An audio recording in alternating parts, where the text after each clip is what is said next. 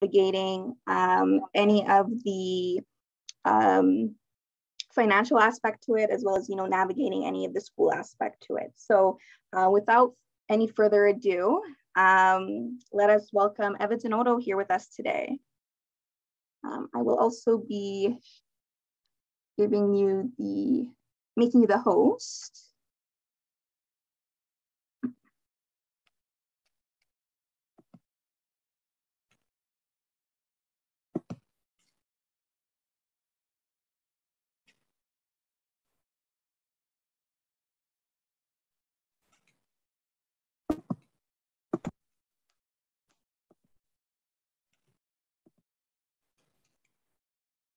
All right. All right. Whenever you can, Eva. Okay. Thank you so much for the intro, of course, for YNOT for putting this all together. Basically, today's session is just to cover a few different topics. If somebody has any questions in between, please do stop me. This is very informal. The idea is to get information out there on different topics, specifically for newcomers. And the objective is that because in Canada, we have so many people coming from so many different parts of the world, banking is totally different. Banking is even different in some parts of the United States, which they are just, our neighbors. So the idea is to give some information about the products and services offered at the bank or credit union. I'm not endorsing any one particular institution. For those of you that are listening, feel free to bank with any bank that you wish, but of course, go to the green one if you wish. And the idea here is just to get information. So we're gonna go over a few sections, and then at the end of each section to interject, okay? So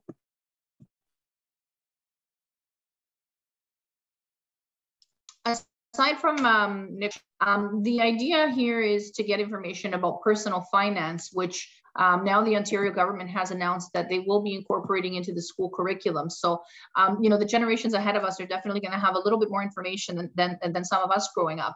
Not to mention those of us that do come from immigrant backgrounds.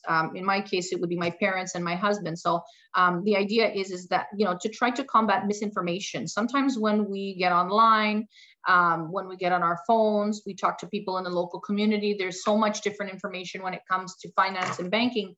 And the best thing is always to ask a professional. Some of us come from places where discussions about money is either embarrassing or taboo. And I think that we need to stray away from that attitude, specifically women. In some places, it's unheard of for a woman to be in charge of the finances in the home or to ask any financial questions, because that's left oftentimes to the man of the house or, to the spouse or to the parent.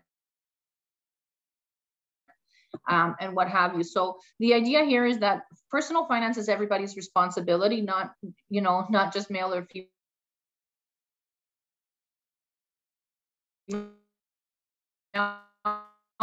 A ton of visuals right now because I've been so busy at work wrapping up some things. So if any of you want to take down some notes, or of course refer to your website calculators that you can do in terms of home affordability, savings, and we'll get to those section by section. So the first part of the area that I want to cover is personal finance.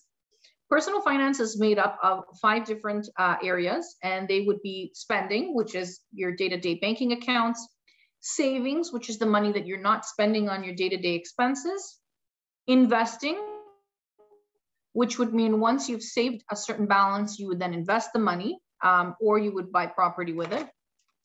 Protection, which deals with insurance and insuring yourself, your home, your car, your life, and income is another part of it.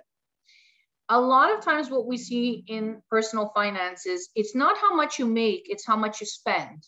And I know that that's kind of a buzz phrase, and you would be surprised how many people have a very high income, but they don't have much to show for it sometimes because they haven't put their bills on time or they don't have credit. And on the other hand, you have some folks that are lower wage earners, but because of their strong personal finance skills, they're able to have money in the bank, they're able to finance their children's education, they're able to purchase property, they're on time with their credit cards. So a lot of this really doesn't have to do with income. It doesn't have to do with how much money you make. It's how do you manage the money? And sometimes that can be hard to navigate, especially if you're not in the industry and you haven't been formally trained. When in doubt, ask a professional. Any bank or credit union will arrange either a 30-minute or 60-minute consultation for absolutely free. This is what the banks are paying us to do, is to sit with clients like yourself and give you an overview. Don't be embarrassed. Go to your local bank. If you speak another language, arrange a meeting with an advisor that maybe speaks your language, or bring a friend or a family member that can help translate so that you get the information in your language as well.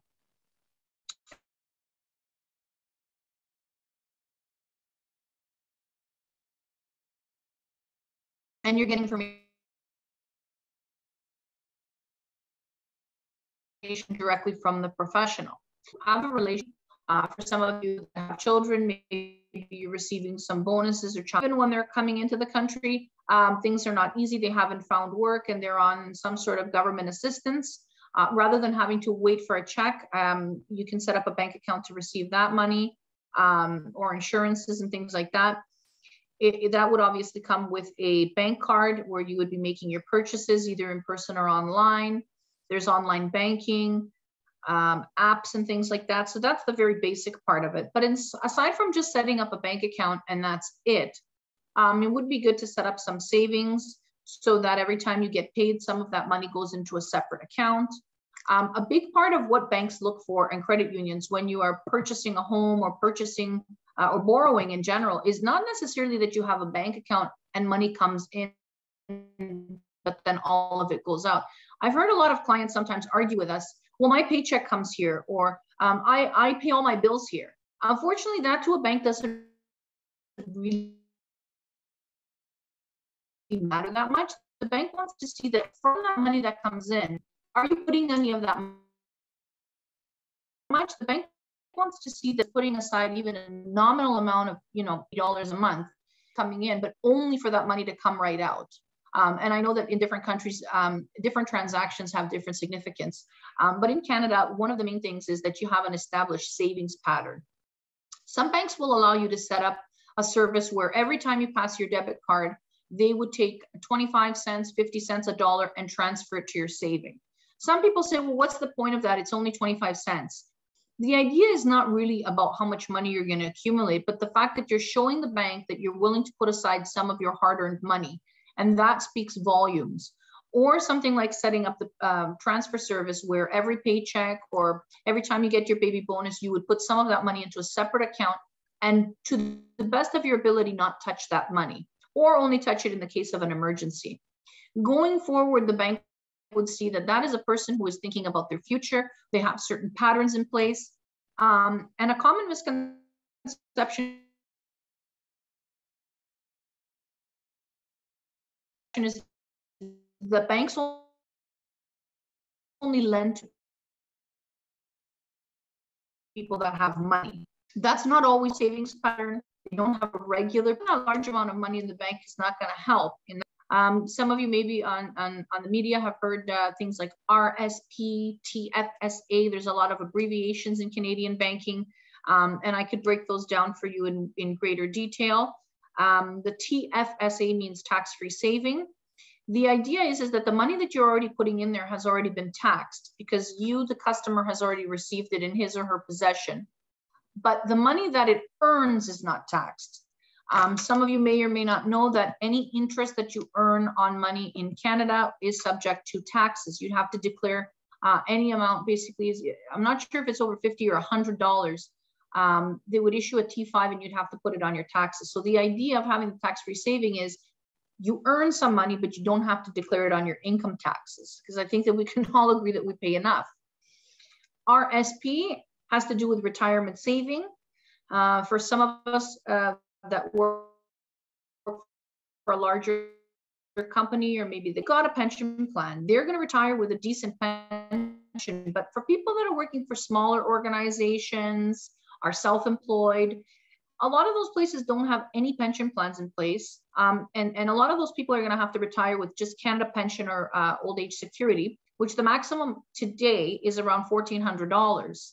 Most people that we see are getting around the range of $1,100. And I think that we can all agree that $1,100 or even $1,400 a month is not enough to retire in a city like the GTA, even if you have two people collecting. So the idea of the RSP is to help supplement that and beef up your retirement, if you will, even for people who have pension plans.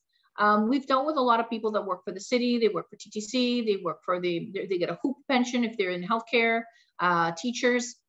In some cases, if your spouse passes away, or maybe you don't have a spouse, maybe the marriage doesn't work out, you don't want to have that as a retirement plan. So having that additional RSP would help supplement even a good pension if you have one, for expenses later down the road.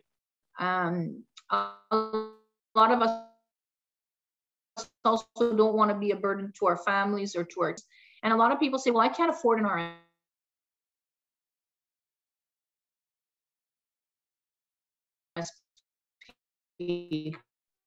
It's not necessarily one less trip to Walmart, one less food order that you don't order. And you can put that money away, and you'll see that over the course of 10 or 20 years, 10 or 20 years for you later on in life. And whether you choose to retire here in Canada, or some people go back home, sometimes that money is worth 10 times the amount outside of Canada. So I strongly recommend that everybody open up the tax-free and the RSP, aside from the regular day-to-day products. Another thing that's very important in day-to-day banking is credit. There's so much conversation around credit. Something as simple as a credit card, an overdraft. You walk into Walmart, you walk into Canadian Tire, No Frills, and it seems like almost the Bay, it seems like every store is offering you a credit card. What's the benefit? There's nothing wrong with having store credit cards, but of course, a bank credit card or a credit union credit card is weighted differently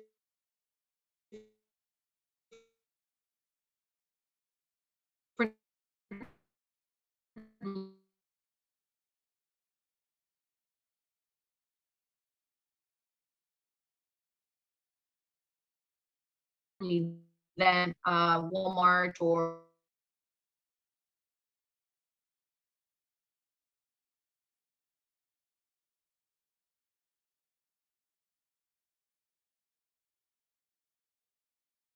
property one day, or to borrow money to start a business.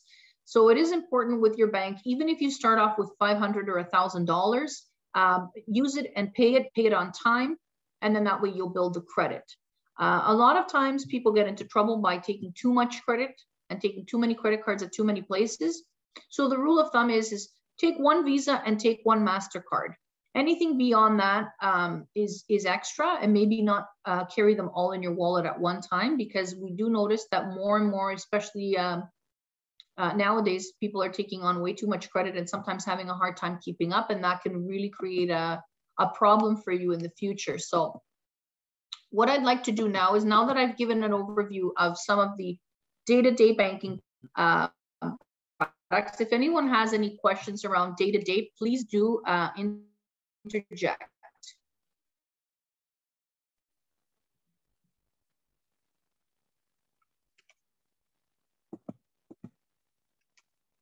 Okay, no questions. Remember, there's no such thing as a silly question.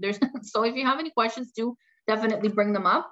I know that some of this is basic information for maybe some of you that have been here a long time. But again, do stop me if you need clarification or explanation on anything else. The next area that I'd like to move into, if nobody has any questions on the day-to-day component, would be about budgeting. And I know that there's a lot of online tools and resources. There's YouTube channels. There's so many resources out there to us.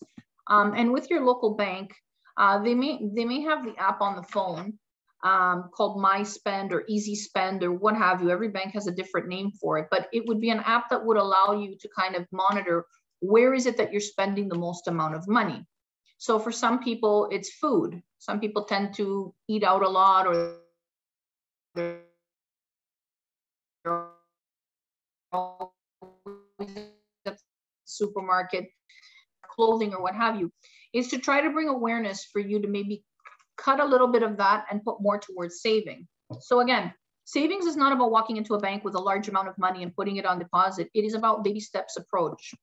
Sometimes it's a matter of, bringing your lunch from home, making your own coffee or tea, maybe only buying out once in a while as a special treat, maybe not going always out and buying, a new outfit for every occasion. And I know for some people, especially for women, it's a little bit harder than men sometimes. But it's making small sacrifices so that in the end you have something to show for it. I can guarantee that everybody on this call works very hard, and we work a lot of hours. We're giving 150, sometimes 200% at our jobs.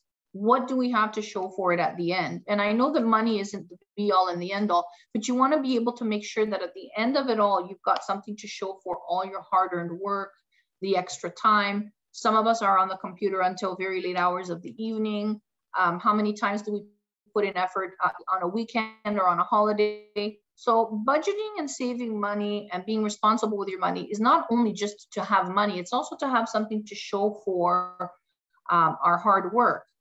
And it has a lot to do with a baby steps approach. I see that in the chat, there is a question of what are the benefits of having many bank accounts? And that's a great question. Thank you, Pastor Francis. You can have a main account where your pay would land. A lot of times couples have a joint account so that they can put money in together and pay the household expenses. Whether or not you want to keep an account separate for yourself or not, that is your own personal choice, your own personal business. The tax-free savings account that I mentioned earlier is an account where you could pull money out of it at any time and you're not taxed. If you open up an RSP, which is mainly for retirement or purchasing a home, you would be taxed on that money. So I know that it can get confusing, but remember in Canada, if you have just a checking account and you tend to put all your money there, the danger in that is that any money that you're saving is mixed up with your day-to-day bills money, gas money, grocery money, mortgage money, rent money. The probability of you keeping your savings is higher if you keep it apart from your day-to-day money. So that's the benefit in having the fee. If you take money out of there before you retire, you would be subject to paying taxes right then and there, and then also when you when you file your taxes. So that's part of the thinking, is to kind of having separate. Later on in the discussion, we will get to education plans as well. For those of you that might have little ones, there's some great initiatives that the government has for people that want to help fund their children's education, and there's a lot of the grants are actually coming out now in July. So for those of you that know people with young children, or they want to prepare their children to study in this country, definitely encourage them to get in touch with their bank about an education savings plan. So it's not about having so many bank accounts. I know that it sounds like that, but really every area has its own purpose. And it's sometimes a little bit complex, and it's just a matter of being organized and kind of keeping things separately. I know that on TV, there used to be a show where a lady would give the clients envelopes, and they would have a certain amount of cash in each envelope, and each envelope was for food, one envelope was for entertainment, one envelope was for gather. You had to make sure that you used that. So now, instead of having something like that, people are able to do a lot of these things online and keep their money separate, so that, again, savings is for future, education is for children, retirement is for when we're older. So that's kind of the thinking around that. So I do appreciate that question. But back to where budgeting is concerned, we can see that the cost of things has gone up exponentially and very quickly after COVID. I mean, you can open up your mailbox and the bills have gone up, the gas has gone up, groceries, everything, you name it, and housing. So the idea, what you could do is you could go into your bank or on your printer at home, or however you feel comfortable, is print out your bank statements. I know that everything is online now, but if you have them in front of you, even at your kitchen table or at your desk, and you could go through them and kind of see, where are you spending your money? How much are you spending? Where are some areas that you can cut, so that you can then put that amount of money, a reasonable amount of money,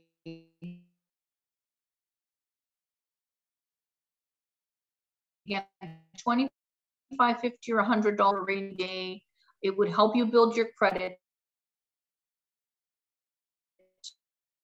If there is some, and the bottom line is you, again, you would have this for the future so that, you know, if you want to reward yourself, you want to reward your family, the money is there. One of the things that I've noticed in personal budgeting, when I get people to print out their statements and they start looking, sometimes some people get embarrassed or they laugh and say, oh my God, I spent so much on this, or I spent so much on that. That's okay. There should be no shame surrounding that, because someone that is taking the appropriate steps to try to change their circumstance is already winning half the battle, I think. I, as a financial professional who has 15 years experience, I look at my stuff sometimes and think, uh-oh, I shouldn't be spending so much here or there. There's nobody who's perfect in this area. There's room for improvement for everybody. So I do strongly encourage kind of a review. If you don't wish to do it alone, you can, again, always book an appointment and have somebody at the bank or your credit union do that for you, okay? And also where credit cards are concerned. One of the things that we're seeing now is subscription services. So some families have a subscription to Netflix, to Crave, to Amazon, to Disney. There's some other ones. So if you go through and you realize that you've got this Disney Plus, but you haven't looked at it, maybe cancel it or put it on hold for the summer. I know a lot of us are getting together more with friends and family. Our church activities have resumed. Our children's sports have resumed. So maybe take a little bit of a break and see how far you get with even just 3 months without that particular subscription service. If you know that that subscription costs you $20 a month, start up a service with the bank where the bank would then put that $20 for you in a savings account, and you'll see how quickly that money will start to accumulate. Again, I use the example of, you know, food ordering service. I know that we've all got apps on our phone where we can click a button and you could get any kind of food that you like. And as much as it's convenient, and especially those of us with children and we're busy, sometimes it's just easy to do that. But again, if you cut out that even once a month and your average order is $40 or $50, and you maybe decide to, you know, cook at home or maybe pull something out of the freezer, that $40 or $50 in addition with the subscription service that you canceled, or $4 a month is still very good if you add it up over the course of a year, not to mention one trip to the store, and the list goes on.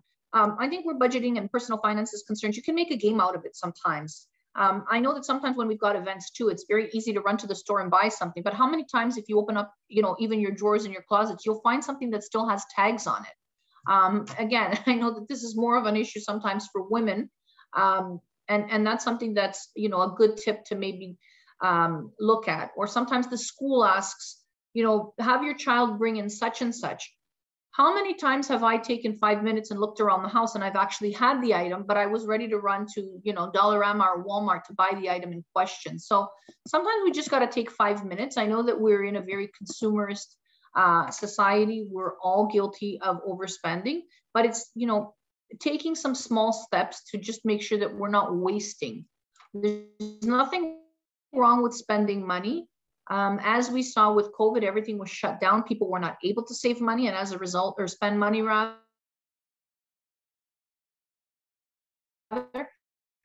And as a result, so I'm not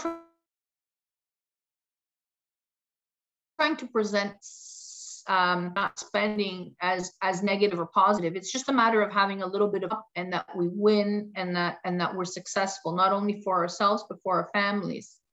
So if there's any questions around budgeting or making some cuts, different tips or tricks that maybe some of you folks are using out there, do feel free to share it in the chat. I know myself, like I said, you know, it's making very small changes on the day-to-day, and then having that same money go into savings, not just leaving it in the account, because if you leave it in your regular account, chances are if you don't spend it all on A, you'll spend it on B. The idea is to consistently be putting some money aside, and it doesn't really matter the amount, it's more the consistency that's important. And then trying your best not to cash it out unless absolutely necessary. I'll give you an example of a gentleman that's actually a client of ours. He just got laid off and he found out that he's going to be off for 4 months. But during the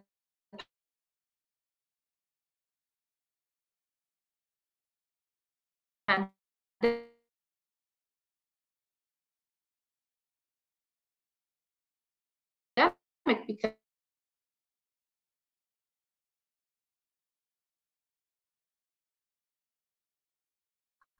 and for some reason he doesn't qualify for EI. But long story short, because this individual was proactive in saving, now he doesn't have to lose sleep over being laid off for 4 months while the manufacturing is off for a while. So, and he'll be able to spend some time with his family. So again, if you have any other questions regarding budgeting, certain cuts that you can make to your day-to-day, do feel free to ask or interrupt.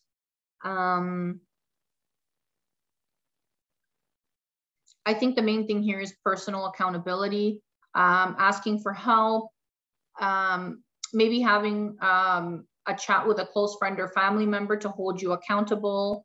I know that some families, they kind of have a rule that if they're going to make a purchase over a certain amount, they consult each other first. I know that for myself as well, just because we do have a house is full of bills.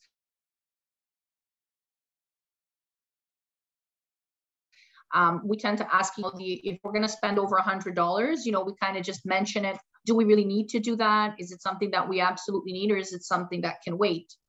Because both of us are working very hard, and you just, maybe want to consult and see. Sometimes hearing the other person say, well, we don't really need to do that. Not every relationship is able to do that, because you're going to have some people that might get upset or they might get offended. But that's just an idea that I've seen work a lot of times.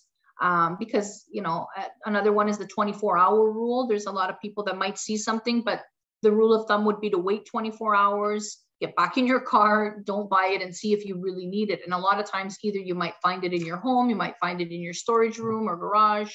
And it might actually be that you won't even buy the item after a while, or giving it a second thought. So again, not to discourage spending, because spending is what makes the economy go around. But nowadays, it seems like every single dollar counts, and we work so hard for that money. So it is important, maybe just to have that accountability so that we don't overdo it.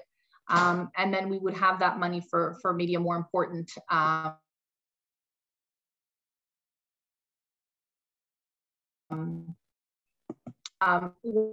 one of the things that is a main thing, and we don't have a whole ton of time today to talk about, maybe we can arrange another meeting on home ownership, because that in itself is a lot of information. I have a colleague that is also a real estate professional, so we will be arranging that in the weeks coming, in terms of new to Canada or just a home ownership journey, and some of the things that the banks and credit unions do look for when you are purchasing a home.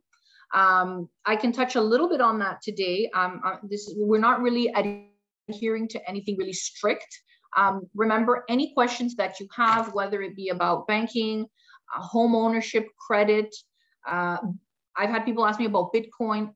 Please, please, please do not feel bad to ask any kind of question when it comes to money.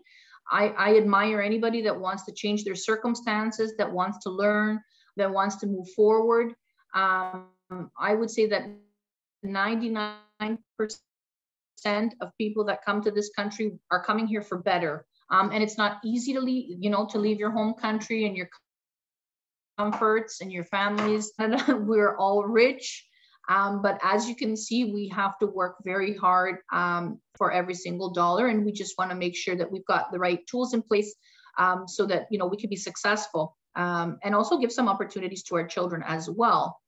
So if anyone has even any home ownership questions, I can answer those. And then maybe we'll move on to a little bit about the education plans for the children. But I know that now with the real estate market being what it is, I'm sure that a lot of you just on the TV can see that the prices in Canada, but more specifically in Ontario, have skyrocketed.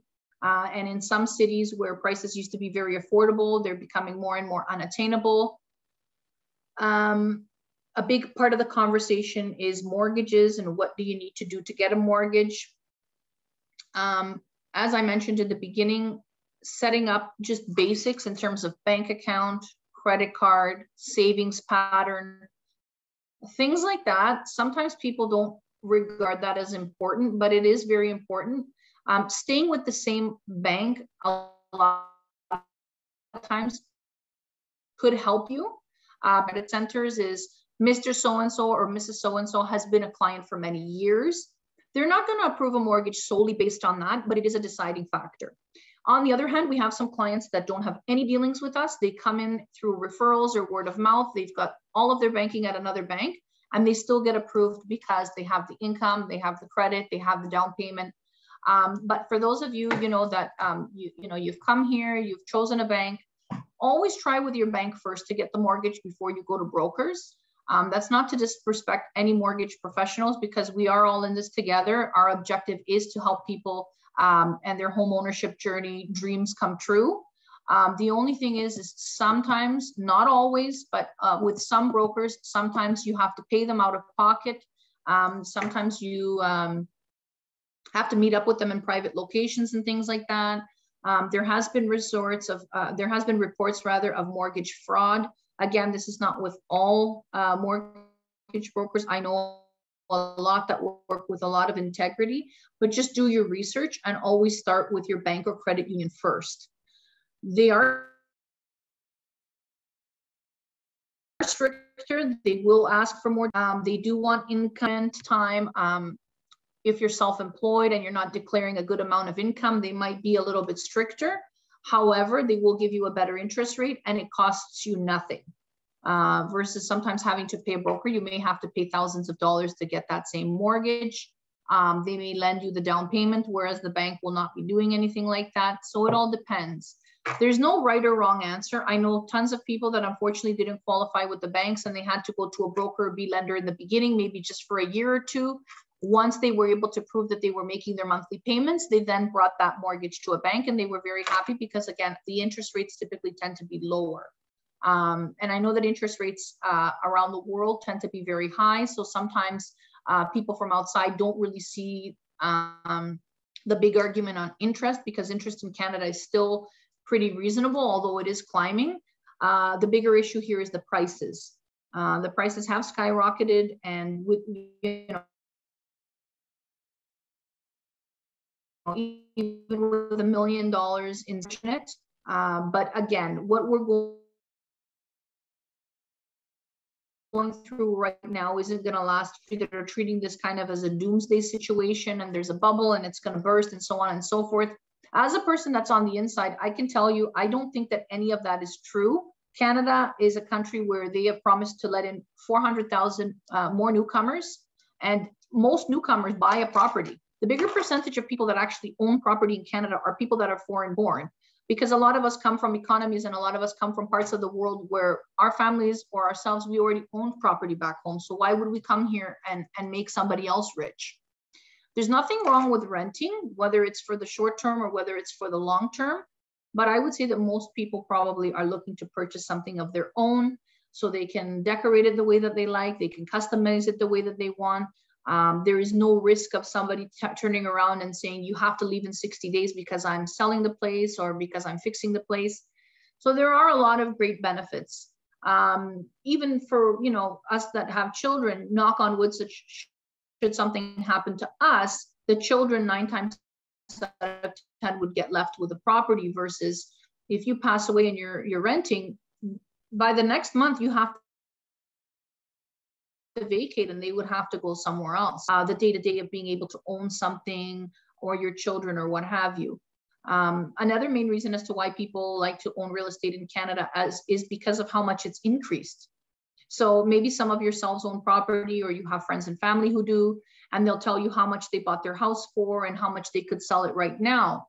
I don't know that there's too many countries in the world that mirror Canada, in the sense that, some people bought their houses for $200,000 or $300,000 and today they're worth $1 million.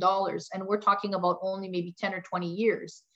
In some economies, it would take, over 100 years for that to happen. Whereas in the GTA, even markets like Montreal and Vancouver, and even some other provinces as well, we have a lot of people coming into the bank saying, I can't afford to buy in Toronto. I can't afford Ontario, but I'd love to buy something in Calgary. I'd love to buy something in the Maritimes. I'm not going to go live there, but I'm just buying it so that it goes up in value and I'll sell it. And once I get the money, I'll buy something here. That is a fantastic idea. We've got a lot of people doing that because they've only got a down payment maybe for a place in Calgary. They've only got a down payment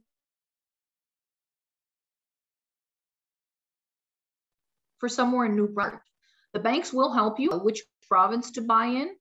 There are certain properties that you cannot buy or the bank won't fund, or things like mobile homes and things like that. But if it is a regular property, it is not a co-op, under 9 times out of 10, they will support you. And a lot of people are doing this to raise capital because the down payments in the GTA are so astronomical.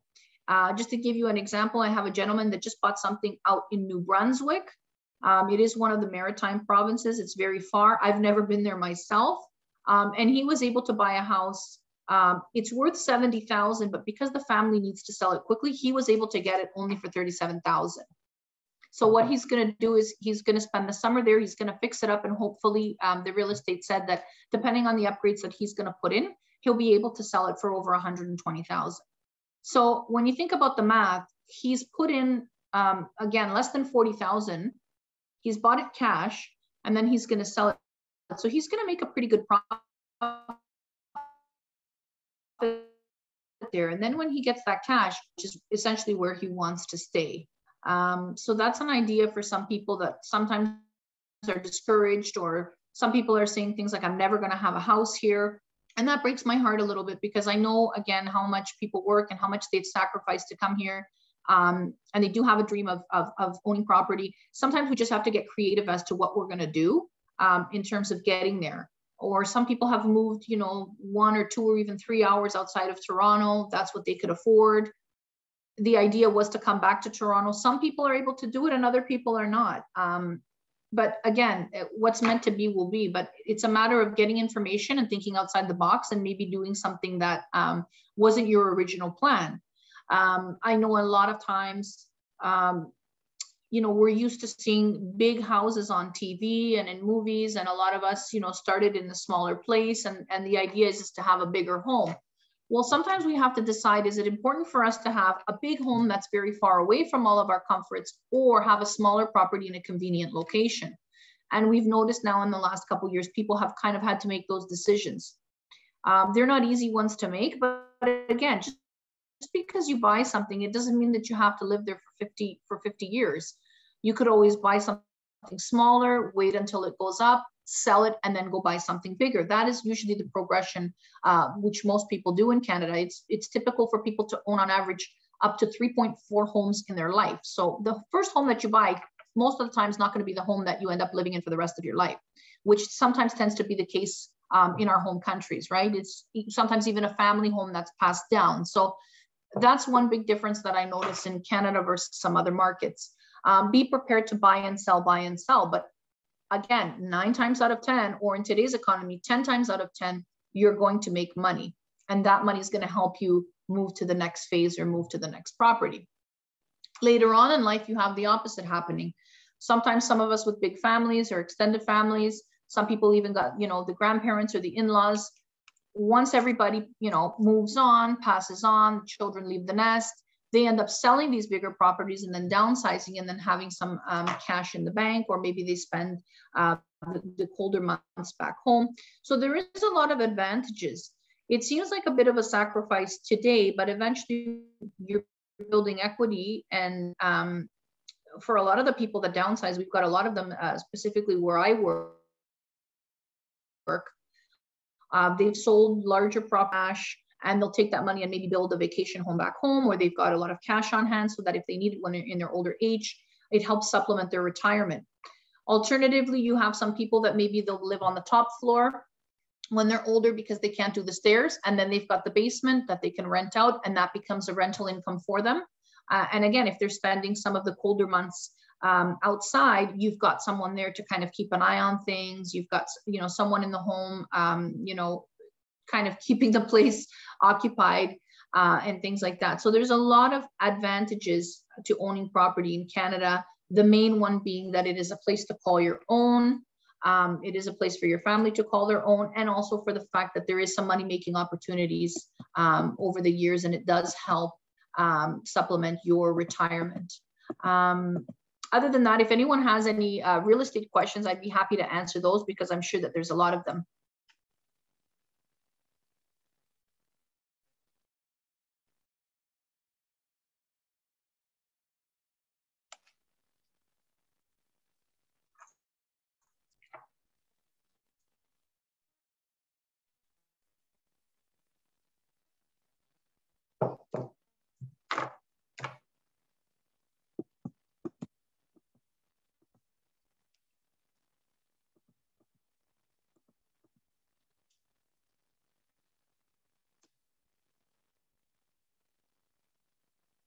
Okay, well, we have a little bit of a shy bunch today, and that's okay. You can always email me or get in touch through YNOT as well if something pops up in your head later on. Interest rates right now are around 5%, and those are calculated annually. There are two types of interest rates in Canada. One is a fixed rate, meaning that for 3 or 5 years or however many years you decide to fix the mortgage for, that rate would stay the same. So in this case, if you sign a 5-year fixed mortgage with most banks, it is around the 5% mark, and that's calculated annually. So if your mortgage is 100,000, it is 5% of that, and that rate would not change for the 5 years that you have signed that contract. There are 3-year rates, there are 1-year rates, there's different rates. There is no right or wrong answer. I don't have a preference in terms of that because it'll all depend on whether you plan to stay in the home. Hopefully, whichever advisor you're dealing with is asking the appropriate questions. In terms of a variable rate, variable is a lower rate, meaning that it is subject to change. It does move a little bit. And that rate is just less than 3.5. I believe it's 3.18 at the bank that I work at. You can shop around. Another thing that a lot of people can do where interest rates are concerned, there are a lot of different apps and websites for mortgage rates, or bestmortgagerate.com is one of them. There's some on the apps. Even if you just Google them, if you're working with one bank in particular, so let's use the example of TD Bank, for instance, and you're doing your mortgage application there, your advisor tells you that the interest rate is 5%. When you go home, you can let them know that you are going to be, looking into different rates. And if another bank is offering a lower rate, do send them a screenshot, do keep them in the loop, because everybody in every bank can ask head office for an exception. I send them in every day and I say, hey, so-and-so bank is offering X. We have to be in line with some of the major competitors. It can't be a private lender. But for the most part, a lot of times they do honor them. And they'll help you get a discount. That is what they are paying us for. There are certain processes in place that do allow us, every penny does count. So do ask them and say, hey, is that the best rate that you got? Can you help me out? I'm new to Canada, or I've got a young family. What's the absolute best that you can do? Again, if you do it politely and you do it in a friendly way, they'll talk to their management team or they'll talk to head office and see if they can get you a lower rate. Variable is good because it tends to be lower. The only thing is you might have to keep an eye on it because it does move a little bit. The other benefit of having a variable rate mortgage is you end up paying more to the principal rather than the interest. So you're actually putting more money on the property versus giving the bank more money. But in the beginning of the mortgage, you're always paying more interest because it is the beginning. So that depends on personal preference. Some people say, well, I don't have time to monitor the rate. I don't work in a bank. You can see the rate on your phone. You can Google it. You can see it on the app. My recommendation, again, is to try to put more money towards the actual loan versus giving the bank more money. But again, that's a question of personal preference. And once you get there, once you're working with an advisor, you can have those conversations. Do not be shy to ask for discounts on rates. They will try. Worst case scenario, if they don't meet it, they can at least come up with an amended amount. And that would still be less than what you were going to pay had you not asked. Another question, I see Pastor Francis is very active. Thank you so much for your questions. What is your best advice for new buyers now? Well, from an inside perspective, they will be raising the rates soon this summer. And again, it's set to raise again in September. That's not to say that you have to run out and buy as a result. The rates are going to go up, but in a short time, eventually they are going to come down again. Variable, the good thing is you could fix it at any time. So if you do shop for a mortgage now, you might want to do the variable so that you don't get caught up with these sky high rates. In terms of buying in general, the idea is to save as much money as you can for a down payment. A big gap that I see with a lot of clients is sometimes the lack of a down payment or not enough down. So, you know, do whatever you have to do, any money saving to Google that you can look up, cut out as much as you possibly can and dedicate it to plan, because down payment is a big part of it. Income. So for some people, they've had big blocks of time off as a result of, you know, COVID 2020, 2021. The bank is going to want to see, or the credit union is going to want to see that you've got a consistent, regular amount of time. Or sometimes there's a family emergency and some people have to travel and they're gone for a long time. Well, that's going to hurt the application. Make sure that when you return, you're back at work, you've got your pay stubs, you're getting regular hours. We cannot use sick time, we cannot use vacation pay, we cannot use overtime. So regular earnings is very important. For people that are self-employed, I know I have people in my family as well, and when they were trying to purchase, my advice was, for the 2 years prior or even the year before that you plan on buying a home, you're gonna have to declare more. Sometimes for self-employed people, they declare less so that they don't pay as much taxes. I don't judge anybody for that. I don't blame anybody for that. I would say most people do that, but beware that the years that you want to qualify for a mortgage, you want to show that you are making more money. Some people have a business where they're making over $100,000 a year, but they're only declaring 20. The creditors are only going to lend on that 20. They're able to gross it up by a small percentage, but they're not going to use the business activity because everything is then deducted from the expenses. So for those of you that are self-employed or that you know folks that are self-employed, for a short time, you know, the advice is to try to declare more. Nobody's saying that you have to declare every single penny, but try to declare an amount that would help you qualify. So one rule of thumb that a lot of people don't know is the banks and creditors are going to multiply your annual income by 5 or 6. So somebody that makes, for instance, let's say $50,000 is going to qualify for $250,000 or $300,000. Some people say, well, I'm not going to get anything with that. You can't buy anything. Well, if you've got 3 people on that are making that, then you multiply that number subsequently. So 3 people at that rate would be $750,000. Well, that opens up the doors. The only thing is not everybody has a big extensive network in Canada, but maybe there's adult children in the home that have started to work.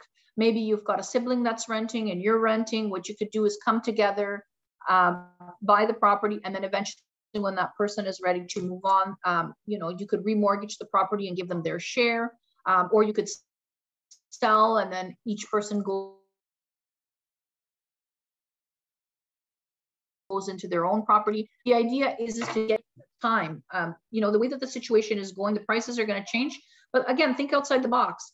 If you can't afford something in Toronto, maybe even half an hour or 1 hour outside of the city.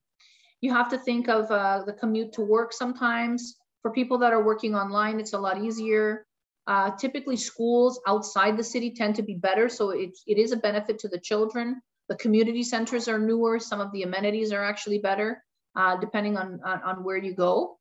I know that one of the focus on the questions here is new immigrants and low income families. So there are some government initiatives for first-time buyers. The Liberal government did introduce a first-time buyer.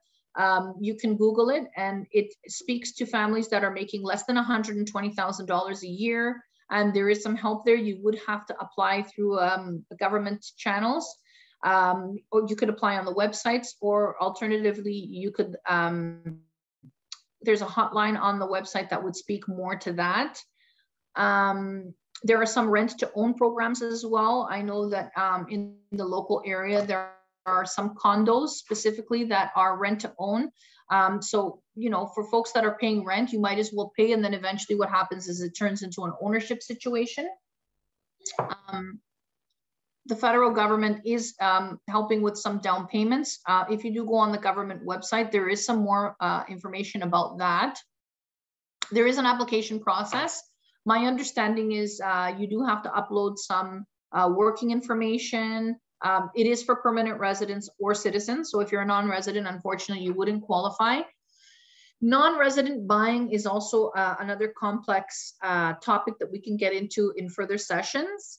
But typically, if you are a permanent resident or a citizen, it is easier to buy property because you're not subject to as big as a down payment or certain taxes that are affiliated with that. And the government is trying to combat money laundering with that and people just coming in and buying homes and leaving them empty.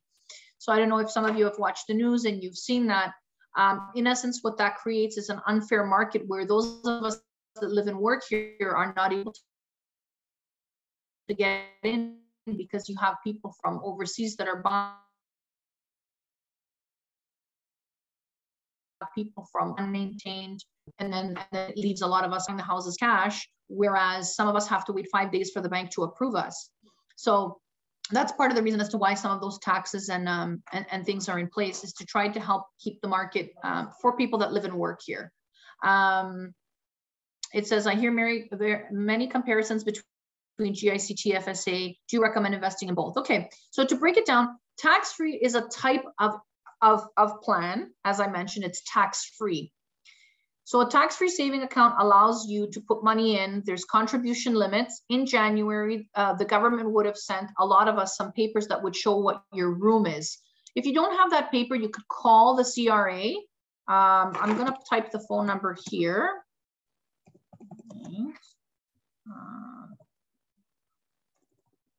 I'll type it in the chat. You can call them as well. You can call the Canada Revenue Call Center and ask them what your TFSA room is. If you have a CRA login on your My CRA, you can see how much available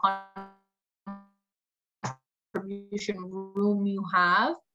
It's calculated from when you turn 18 or when you become a permanent resident. For this calendar year, $6,000 in, up to. If you've only got $100, put $100. If you've only got $50, put whatever you have. And any money that earns is not subject to income taxes. A GIC, on the other hand, is a type of investment that you could buy within the tax-free savings. So a GIC is a certificate that you would buy with your bank or credit union. Typically, they're sold for $500 or $1,000 or more. So a lot of people, once they reach a certain balance in their savings account, whether it's tax-free or not, it doesn't matter. They would ask the person in the bank to close the money for a period of a year or 2 years or 3 years. So let's use the example of $1,000. You would put that $1,000 closed for 1 year, and the bank or credit union would give you 2 or 3%. Now, a lot of people say, well, that's not a lot of money, and what's the point of doing that? It is money at the end of the day that you don't have to work for and that they'll give you as a result. And then they give it to you at the end. If you take out your money prior to,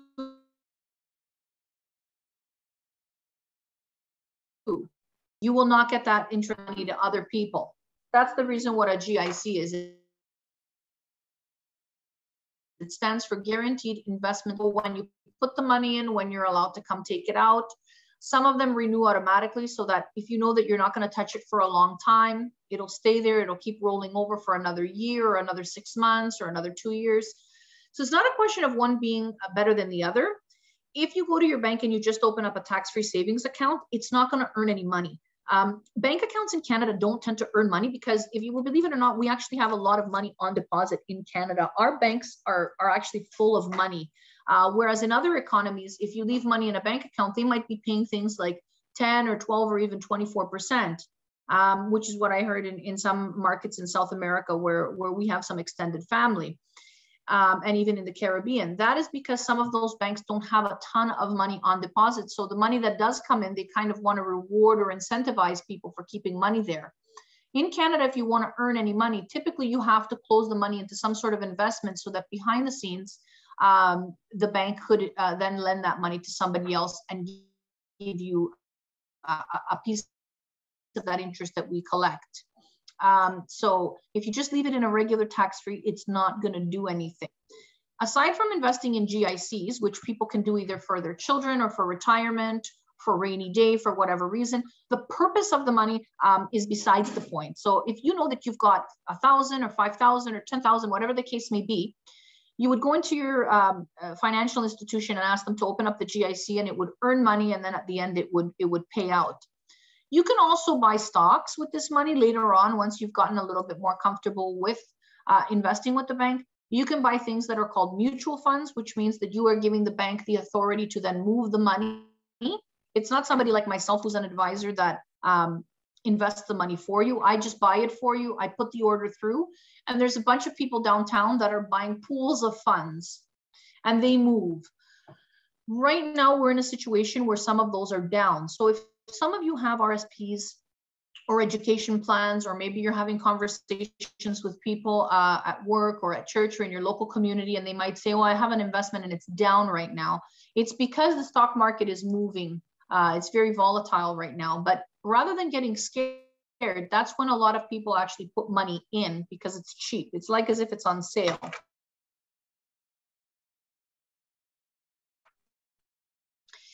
Instead of having to put a lump sum, you can put a small monthly contribution and it grows. So again, I think a lot of us come from the thinking that, well, I don't have big money to invest, or I don't have a big lump sum. That's not always the answer. Statistically, people that put in a lump sum and let it grow actually make less than a person who's putting a little bit at a time, because you're buying the investment at different prices. An investment in January is going to have a different price than maybe in December or in the summertime. So the idea is to be consistent and do what you can afford. I really admire some people that come in and they say, I want to put $500 a paycheck into such and such. If you can afford it, great. But $500 a paycheck is a lot of money for a lot of us, including myself.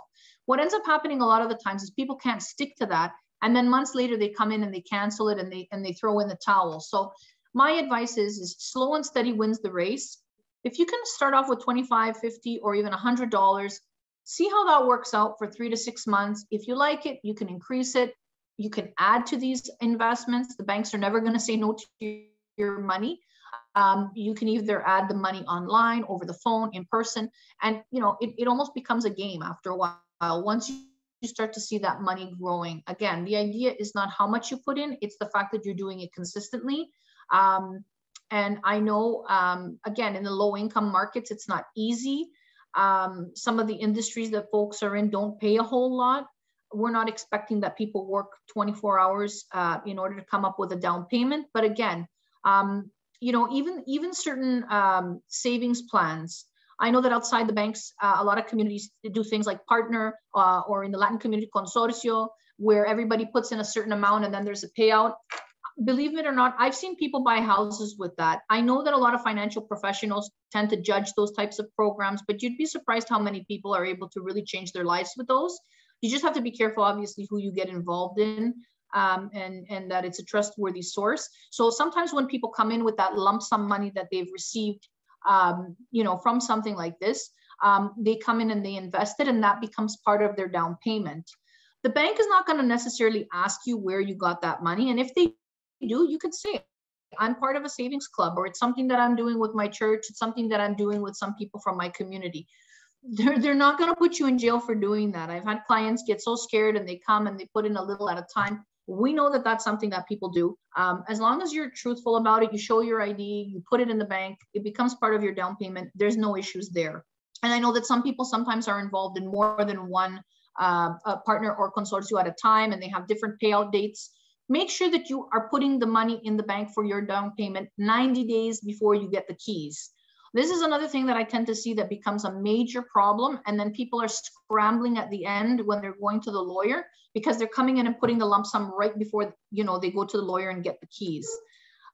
There's strict rules in Canada about having the money in the bank for 90 days prior. So again, if some of you are sitting on cash at home, I know, again, in the newcomer market, including some friends and family that I have myself, they have a habit of saving cash at home because they're worried about the government and this, that, and the other.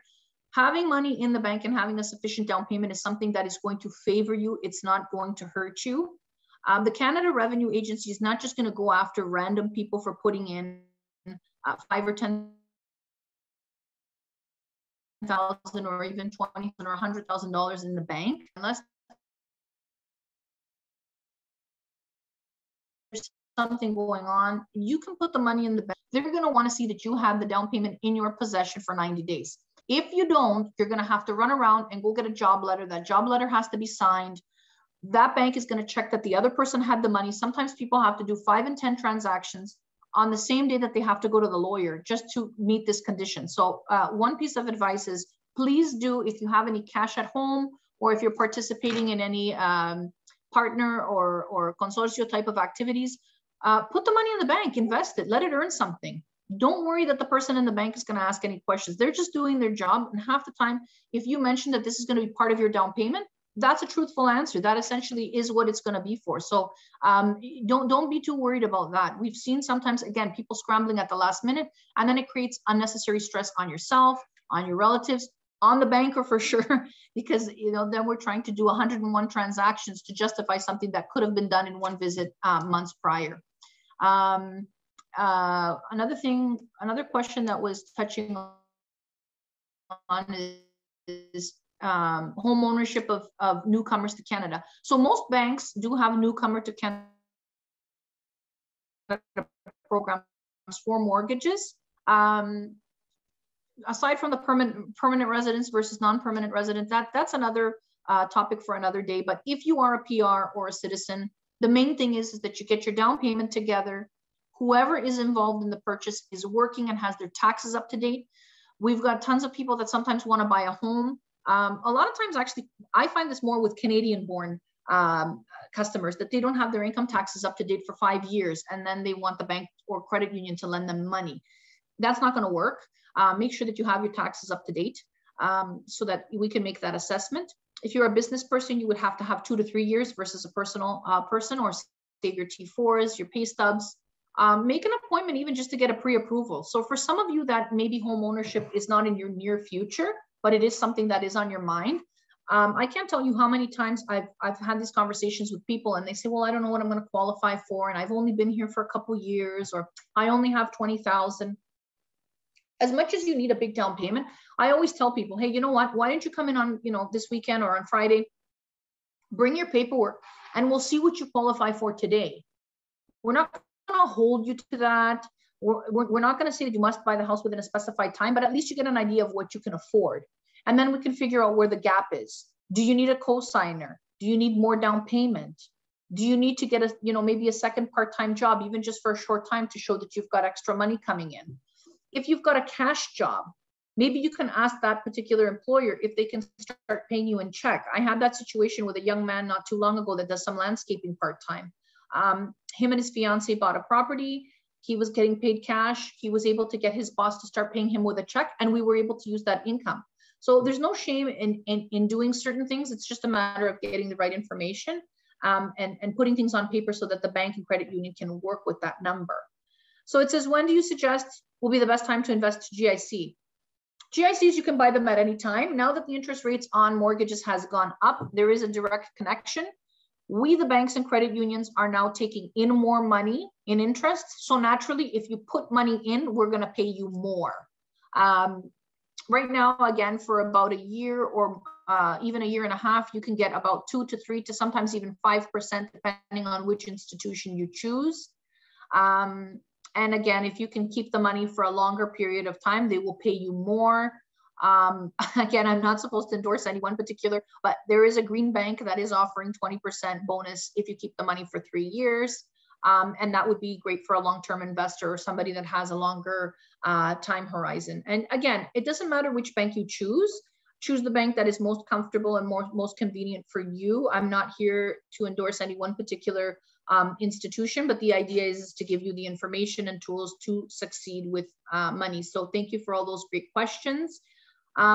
If there is any other questions, I'd be open, or comments or anything, any ideas that you have with regards to any financial topic, do go ahead and either say it out loud or type it in the chat.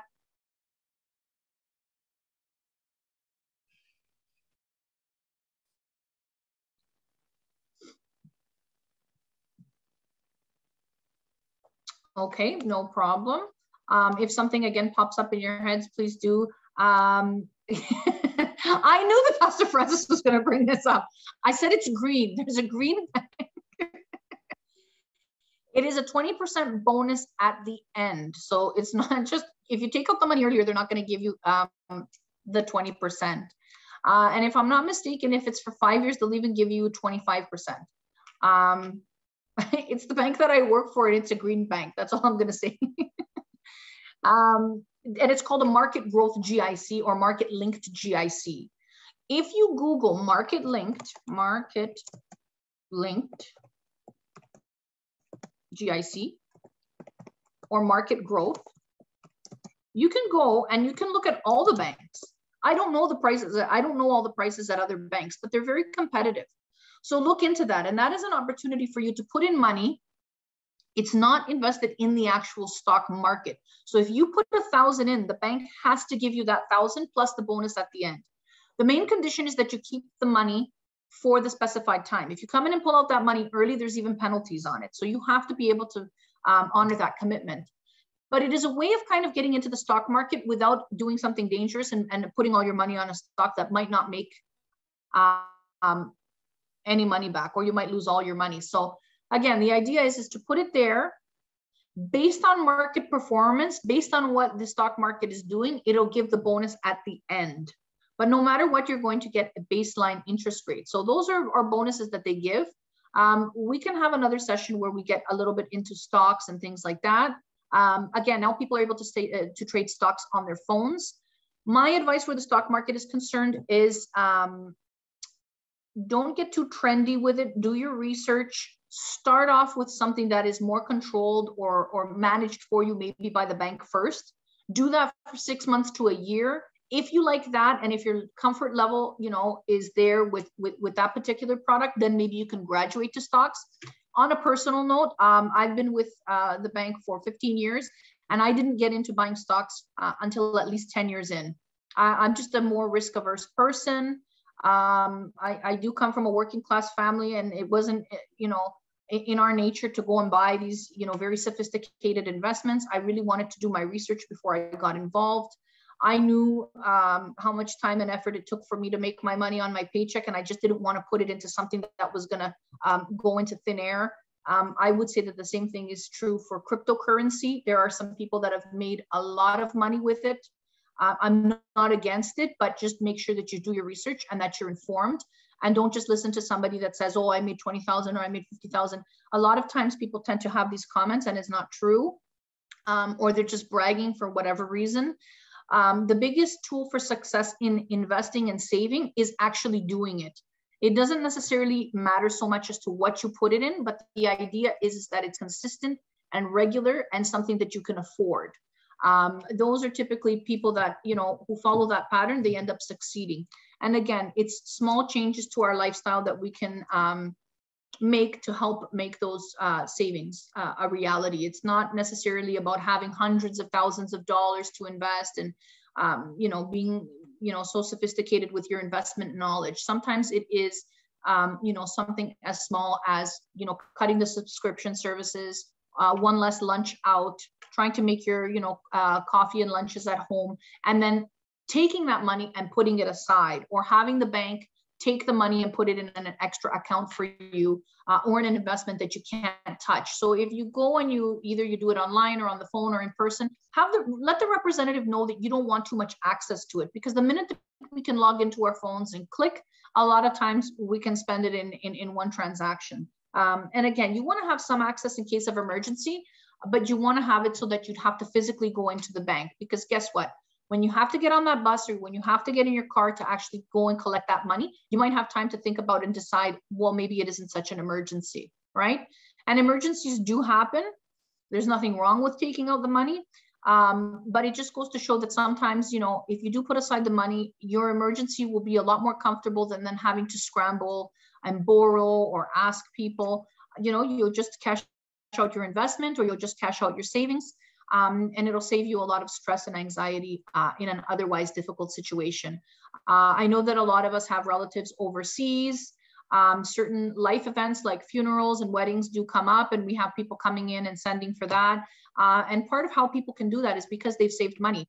So it's good to know that, even putting a little bit, knock on wood, should a relative, call you, at least you have that money there and you don't have to borrow it and pay interest on it. It's something that, you can do not only for yourself, but for, some of your relatives. So other than that, I'm not sure if there's any other questions.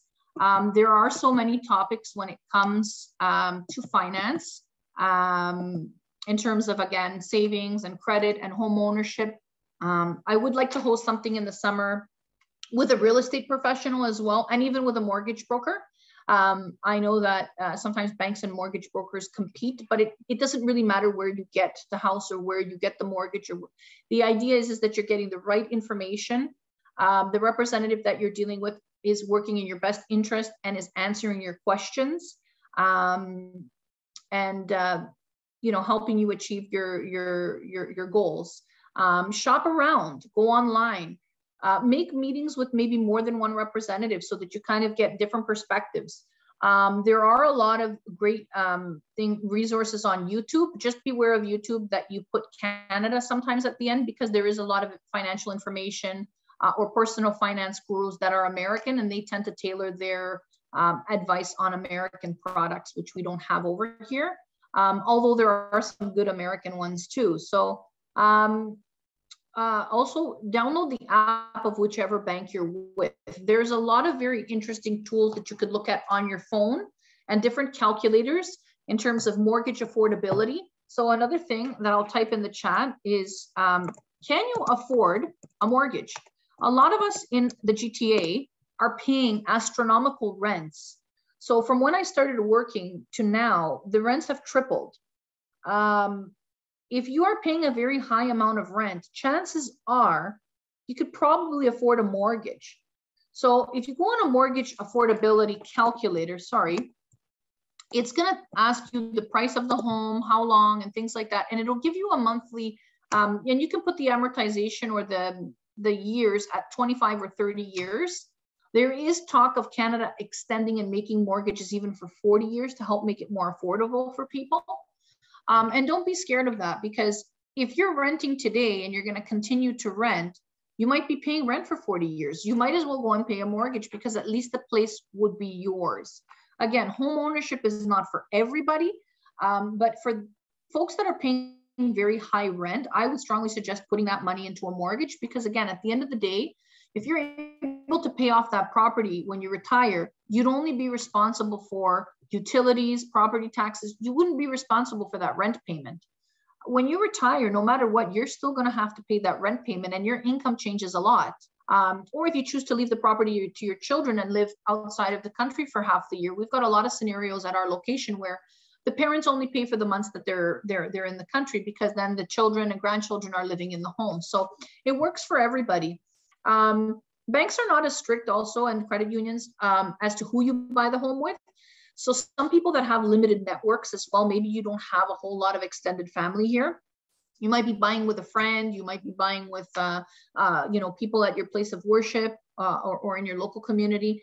Typically, a good co-signer is somebody who is working, somebody that has good credit, and most times somebody that already doesn't have too many financial burdens. So another thing that I'd like to add before we wrap up here is purchasing a car before you buy a mortgage. So this is something that, again, presents itself as a real problem, because the bank, no matter what, is going to see your biweekly or monthly car payment under your credit. The bank is able to see all the credits you have with everybody. Same thing with a credit union when we do the credit check. There have been countless people that we have had to turn down or tell to wait or tell to sell their car in hopes of buying a home, because it creates an obstacle. So my advice is, do the mortgage first, and the day after you get your keys, you can go out and buy whatever you want. Try to avoid buying the car first. Some people think, and in some markets, particularly in South America, having a car and making a car payment is favorable, because it shows that you're paying your car. It shows that you're complying with some sort of a contract with the bank. Unfortunately, in Canada, it's the opposite, because it shows that you've already undertaken a big financial commitment, and you're probably not going to give up your car. So if you're making, let's say, $1,000 a week, or, which would be, let's say, $4,000 a month, but your car payment is $1,000, that's showing that a big chunk of your income is going towards your car. So chances are you're not going to be able to handle as big of a mortgage. So that's going to lock you out of certain properties that you might like. It's going to lock you out of certain neighborhoods. So beware that a car loan is not going to help you in getting a mortgage. If anything, it's going to hinder you. So what we do with some people is, well, I need a new car. Maybe buy a used car, buy a car cash, finance it under another person for all we care, but don't put it under your name, because again, it is going to hurt the application and the qualifying process. So something to be aware of. Also, if you've got problems with OSAP, or family responsibility. There are a lot of people that get into trouble with OSAP and child support. Those are also reasons as to why a bank or credit union may decline your mortgage application. So make sure that you have that up to date, including your income taxes. And other than that, if you're working, you've got a down payment, you've got a co-signer, try to see what you get on your own. But again, if you go and you make an appointment with a licensed advisor, they will tell you what you need. Don't be scared to ask questions and look up things online. At the end of the day, it is for your financial success. And, you know, if you have any other questions or anything, do feel free to reach out. I know that it is an information overload. I wish I would have prepared some more visuals, but as mentioned, it's been extremely busy. And hopefully the next time around, I can get some guest speakers and some other professionals so that, you know, we can have other people to ask questions to as well.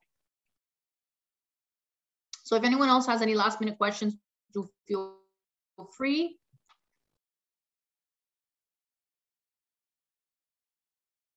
Life insurance, yes, yes.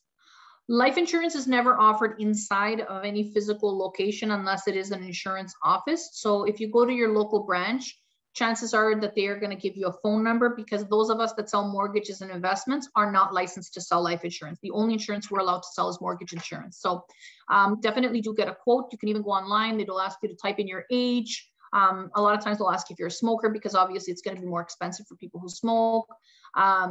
And a lot of them are able to offer life insurance without any medical exams and things like that. So definitely do get in touch with your financial institution about getting life insurance. The younger you buy it, the better, because the premiums are a lot lower.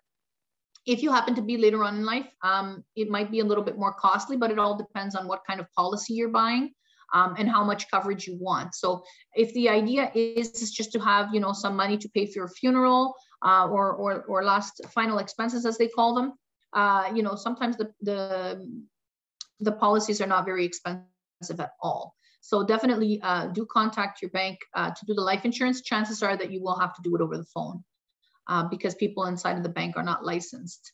But definitely something to think about for those of us that do have children.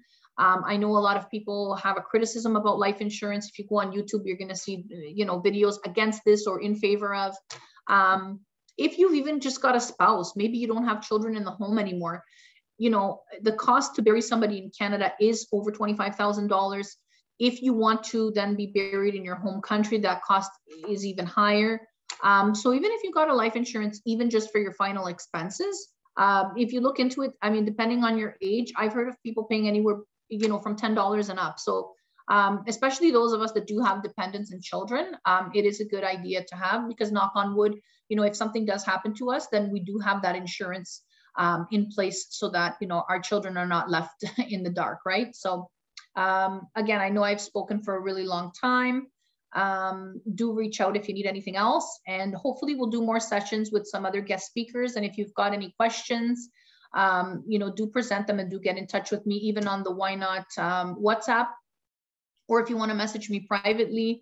I do think that it is important to get information. And again, there's no such thing as a silly question. You are investing in yourself in asking the question. So remember, sometimes some of us get embarrassed about certain topics, especially when it comes to money and finance. Don't be embarrassed to ask a professional what we're paid to do. We are paid to answer your questions. And if somebody rolls their eyes, if somebody makes a face, well, then go to another advisor. And I hope to have more sessions. I wish you all a good evening. God bless. And definitely get in touch with me on the WhatsApp or through YNOT or even my email.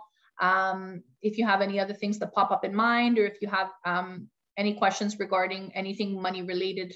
Okay, best of luck. Yes, thank you so much, Eva. That was really informative. Great questions were asked, but also really great answers. I think that really helped a lot of people that have joined us today. And I also want to give thanks to everyone that also joined on this Thursday evening. I know we're all busy, but again, I'm really appreciating your time to be here with us. I know these are things that many people kind of miss out on, and really being able to join us here today and be able to hear your expertise, your knowledge is really great. And I think that has helped me, as well as I'm hoping it has helped many others as well. So thank you so much, Eva. We will for sure get in touch in regards to having you back for another workshop. I think that would be really great. I know you mentioned, and if you, I believe it was home ownership. So kind of getting more knowledge on that would be really great. But really giving you the opportunity to lead these workshops. So we will get in touch, and thank you so much for being here with us today. Thank you so much. All the best to all of you. Take care. Thank you, everyone. Have a great rest of your evening. Bye.